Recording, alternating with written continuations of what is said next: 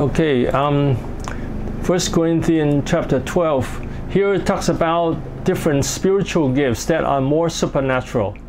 The word of wisdom, that means that God gives us the right words to say, that the words that we say with wisdom, that we can help people with wisdom.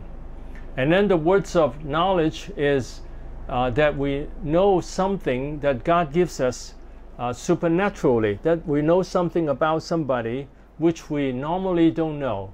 And so that is a spiritual gift. For instance, someone could know the sickness of someone, or some hidden sins, or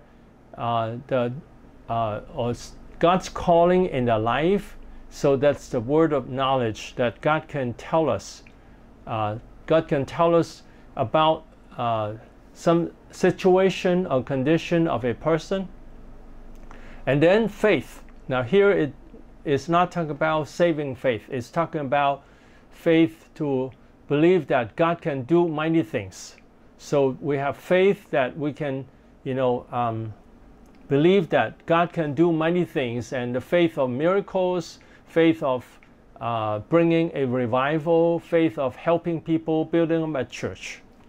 And then gifts of healing, that God can give us the gifts of healing, that we can help people, pray for them and lay hands on them, and then that people get healed. Okay, and then working of miracles, that there are different kinds of miracles, like now in special situations, God can give us ability to perform miracles, like walking on water to escape from the enemy in a time of persecution, or to move mountains, or to feed many people with a small amount of food, or walking through a wall to escape the enemy, or to escape from a prison, if God wants to do that, help us to do that. Or like Philip, that he was taken up away from a place to another place. So God can perform miracles like that. And then to another prophecy. Prophecy has two meanings. One is prophesying the future. Second is to say things that are needed by a person, that something that the person needs, the guidance. So the guidance,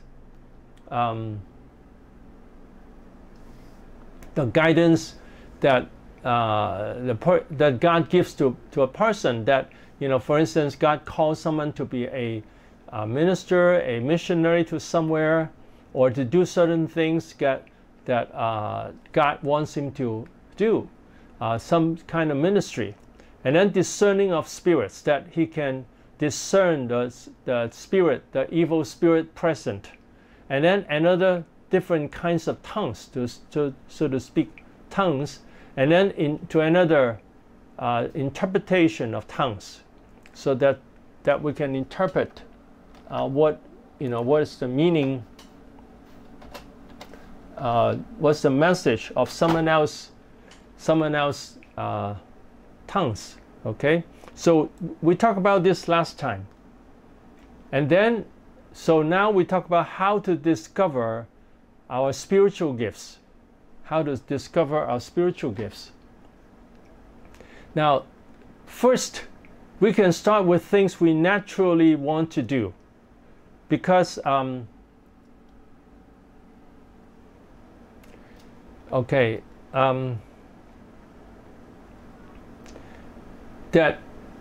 because God gives us spiritual motivation. Each person, God calls us.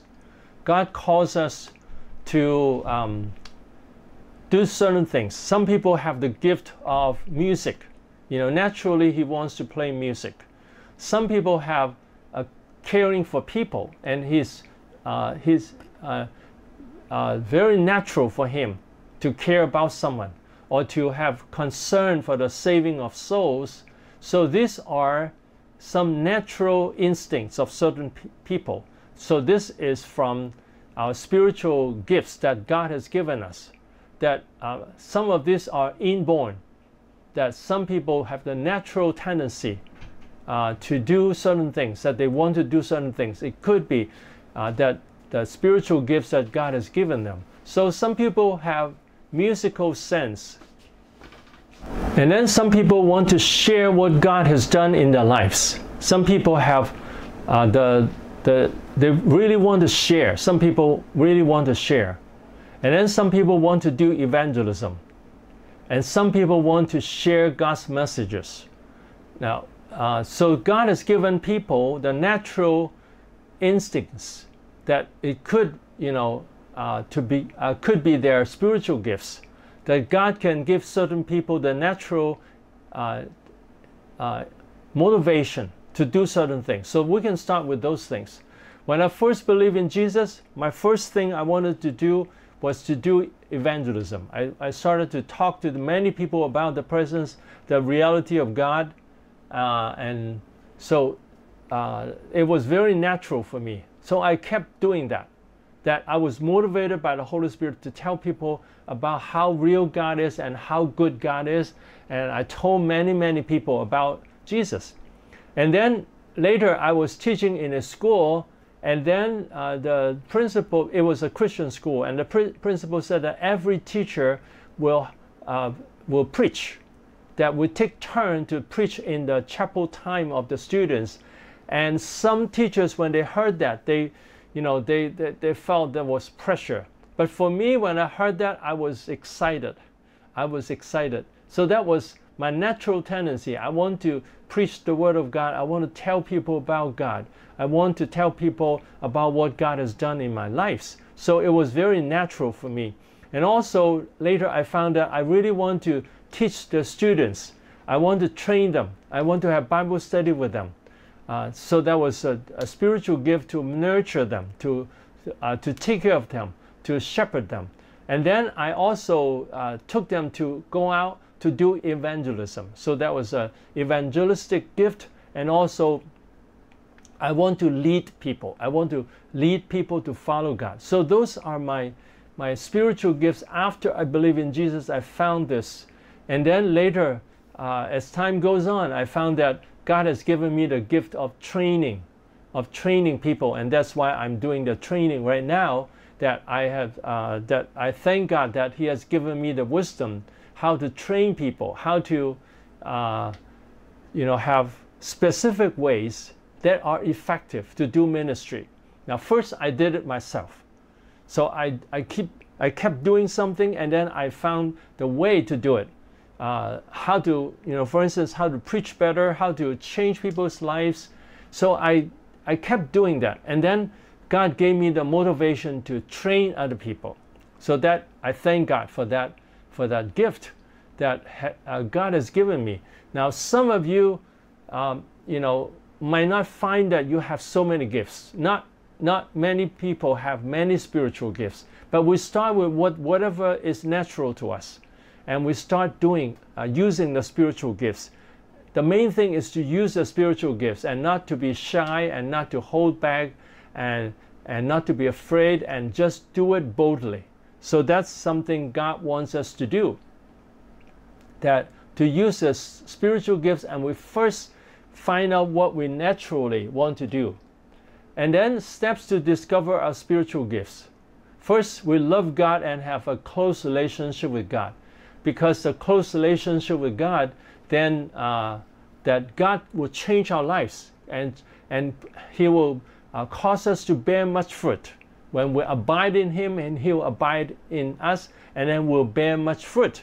So that's first thing, is the close relationship with God, and that's very important. Also, to be able to perform miracles, that God has given us the authority to perform miracles, that we need a strong presence of God. And then second, be filled with the Holy Spirit. Now, some people, they didn't understand being filled with the Holy Spirit. Some people lead Holy Spirit meetings and they just shout power, power, power, fire, fire, and they think this is the way to help people to be filled with the Holy Spirit. Now, sometimes it works when people understand and have faith that God wants to fill us with the Holy Spirit. Sometimes it works, but sometimes it doesn't. And sometimes it's just the voice that, it could, sometimes the loud voice could cause some demons to, to run out. Sometimes, it cause it to manifest. But the main thing is to help people understand that God wants to fill us with the Holy Spirit. That's very important. To teach people that God really loves us. He seeks us. He sent Christians out to seek us, to bring us in the kingdom of God. So God loves us very much. And He wants to fill us with the Holy Spirit. And in Acts, the book of Acts chapter 2 verse 17, that God said, I want to, pour the Holy Spirit upon all flesh. That is what God wants to do. So that's very important for us to understand that God wants to fill us with the Holy Spirit first. And then also have a close relationship with God and take care of our sins and take care of our negative emotions, negative thinking, any bad habits. So anything that is bad in our lives, any negative things, we want to take care of those and spend more time loving God. Very important. It's not just a shouting, but loving God from the heart. Lord, I love you. Lord, I adore you. Lord, I need you. Father, we thank you. You're so wonderful, so wonderful. You're so good. So we love Him. The more we love Him and the more we have faith in Him, the more we'll be filled with the Holy Spirit. When we are filled with the Holy Spirit, then miracles will follow our lives. And also, when we pray for people, they experience the Holy Spirit and we'll discover our spiritual gifts. So it's very important for us to spend time with God and to praise God as much as possible during the day. That any time when we have time, or even when we are doing some other things, when we're walking, when we're doing something simple, then we can be praising God. Thank you, Lord. Thank you, Lord. You're so wonderful. You're so wonderful. So we can be praising God and loving God all the time. And even when we are doing other things, when I'm writing my sermons, I always, very often I will sing songs or listen to songs. And then when I'm, so I'm preparing my messages, I will be praising God and loving God. Oh, hallelujah. Thank you, Jesus. Thank you, Jesus. Oh, Jesus. Hallelujah. So very often I'm in that condition. So I hope that you all do that you all will spend more time with God. Then you'll be filled with the Holy Spirit more. And then obey God's word. It's very important that we obey God's word, that we don't fall into sins, because God dislikes sins. Any kind of sin will separate us from God, will distance us from God. So we want to obey God's word. It's very important that God sees our lives. We cannot escape, run away from God's eyes. He can always see what is in our heart, what we do, what we say. But some people, they just want some, they want to get something immediately. So they try to, get money for themselves. They just use their own ways. Instead of trusting in God, they use their own ways to get money. So that's not obeying God. When we disobey God, and then what happens is God doesn't like that, and God will take away the spiritual gifts from us. But when we love God, He is happy to give us spiritual gifts. He is very happy to bless us. Okay, number 4, have compassion on people. Because spiritual gifts are for building up people. Spiritual gifts is not just for ourselves, it's for other people. That we can have this spiritual gift so that we can bless people.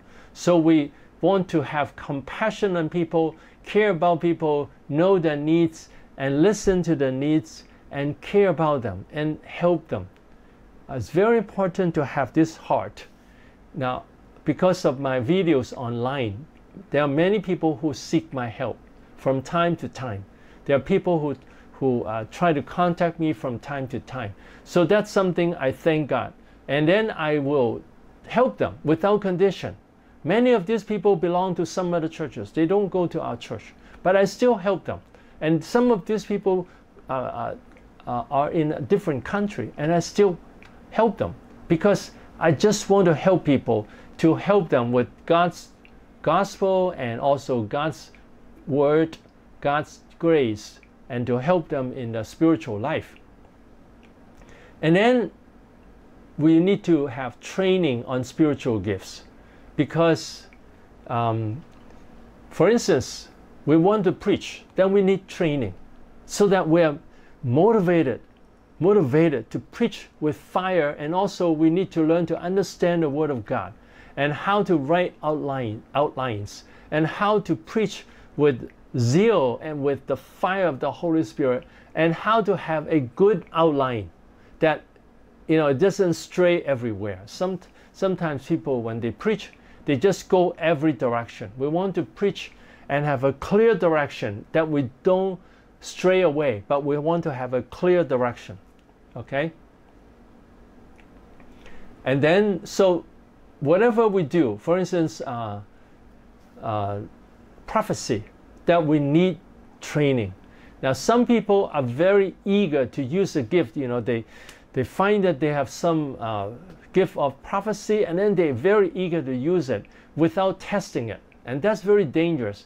And that is why many people have experienced this, that some people who experience the Holy Spirit and they prophesy to other people, and the prophecy is not accurate.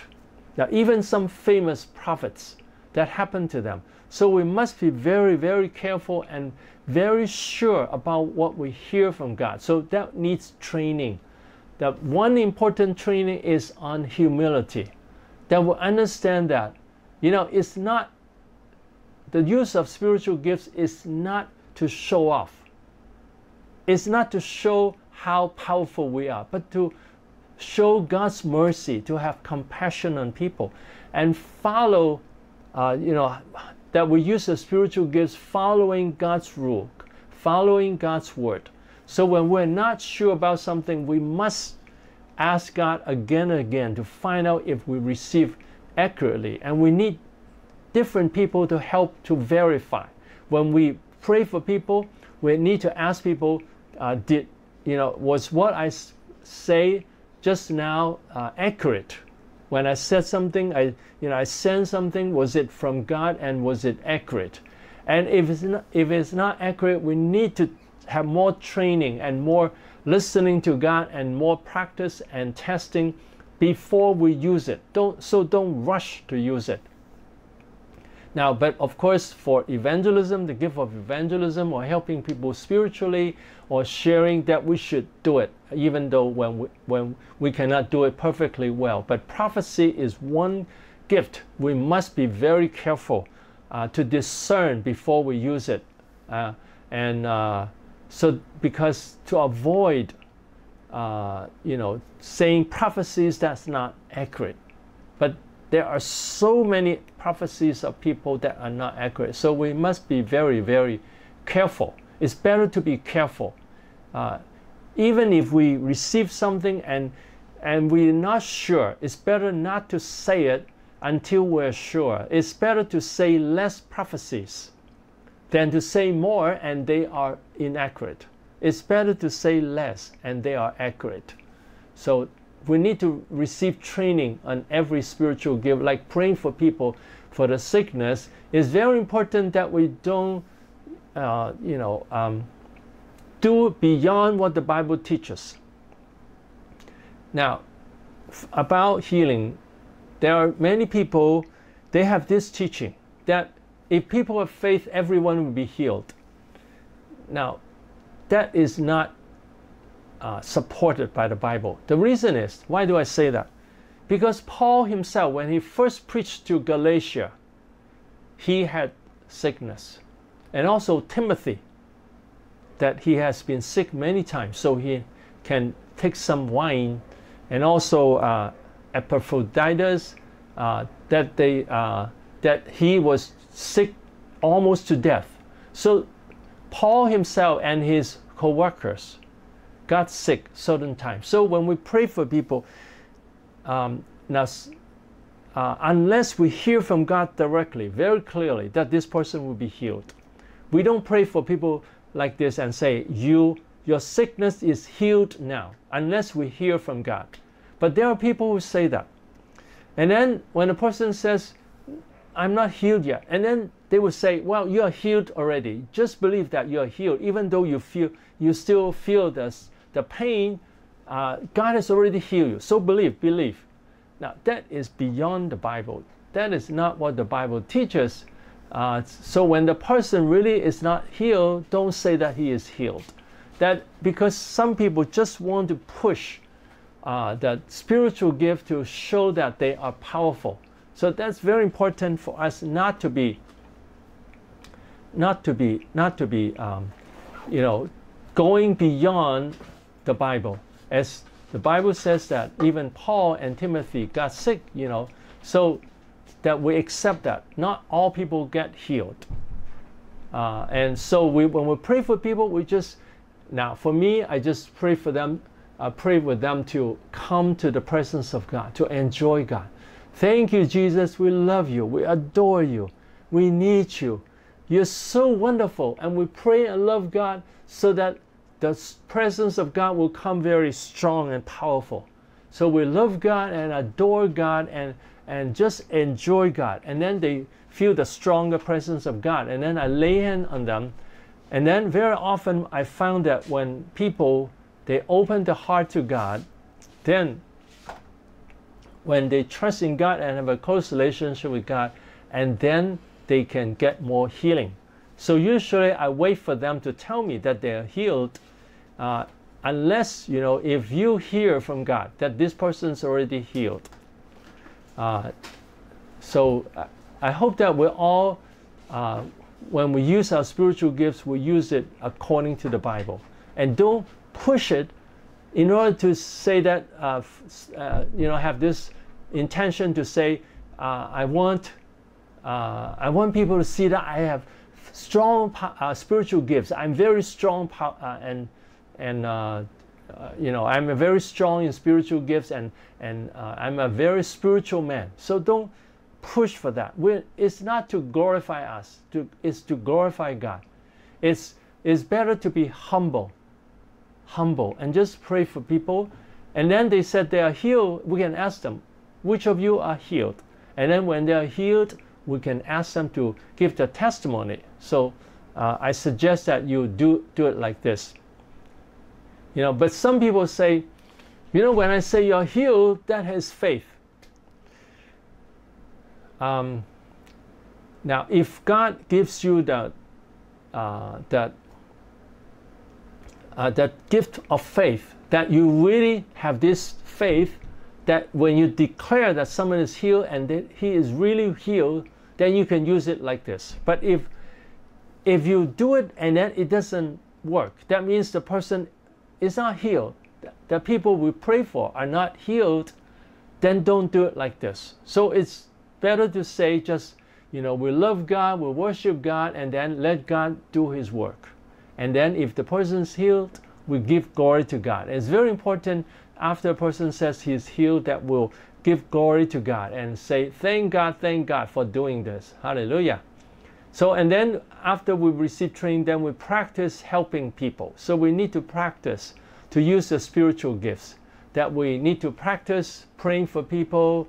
We need to practice to do evangelism, to build up spiritual gifts of spiritual life of people, to train people, to preach. Whatever we do, we need to practice. And then when we practice, it's good to, if it's possible, to record ourselves or to take videotape ourselves, and then we can see how we do. How we, like when we preach, we watch our video again and see how we preach. So that's something we practice, and then we can use the cell phone or other tool to videotape ourselves to help ourselves to improve. And also we can ask people what they experience. When I pray for people, very often I ask people what they experience. Did they experience anything in the heart and over the body? Now, if they experience peace and joy and strength, power and love, and that's good. I said, that's God's working.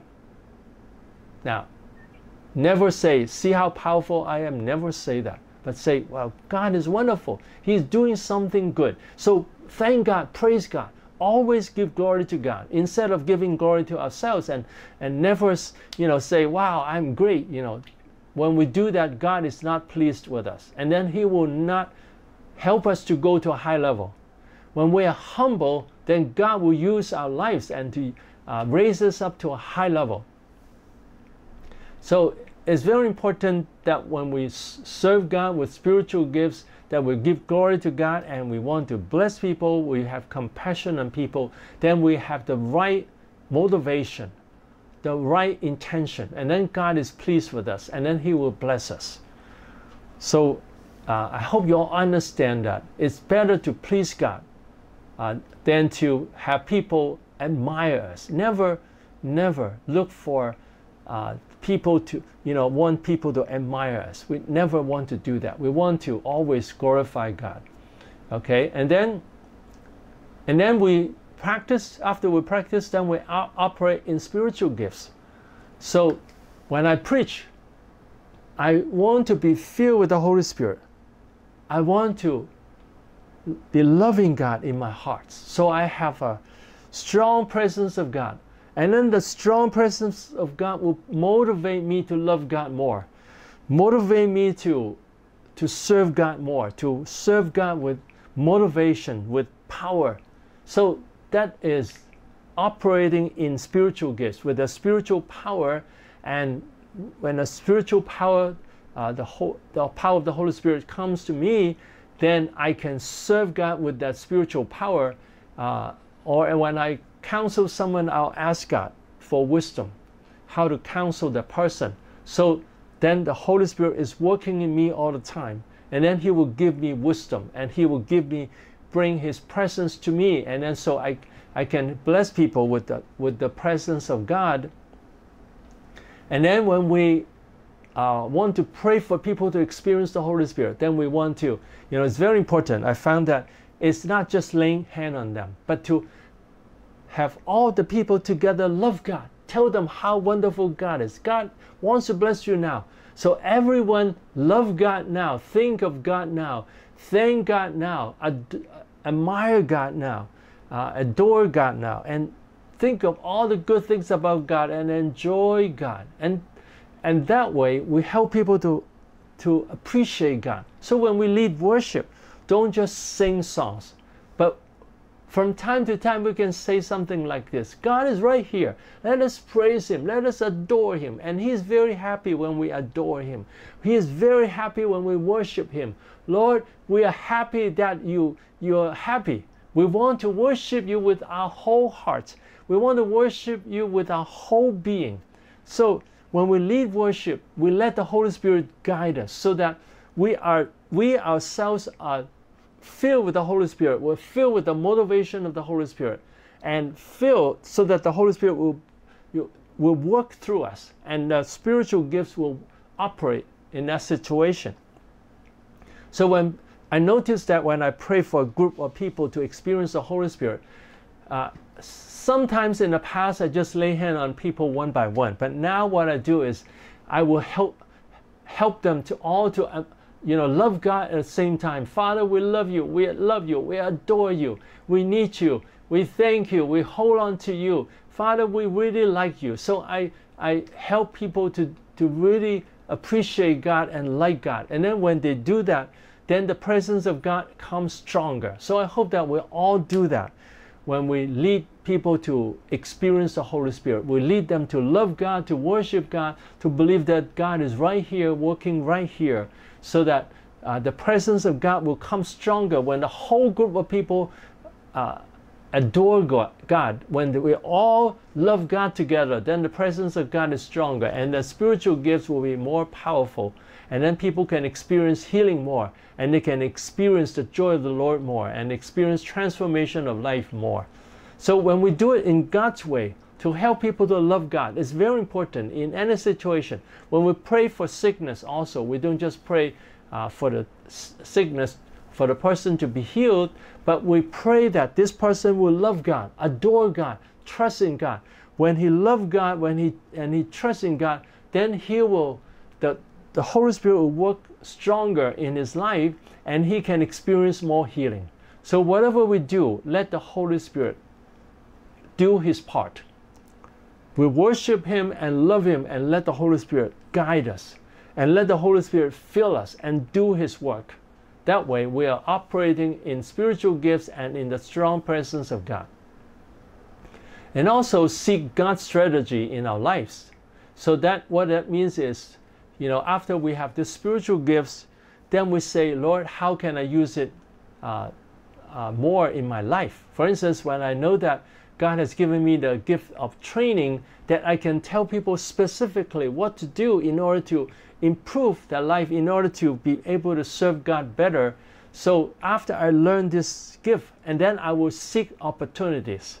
First, I went to the mission field. I have gone to 15 different countries, and in some places I've gone to many cities in the country. And then I went to different places, and I have different meetings and training, and train people to serve God. And I noticed that I have this gift. The more I do, the more I notice that I have this gift, and I thank God for that. And then what I did was during the time of the COVID, I did it online, and it continued until today. Actually, now I've already started to go into the mission field already. Actually, I'm going on this Saturday. So I would seek opportunities, and God opened a way. And let me share with you what happened 2 Sundays ago.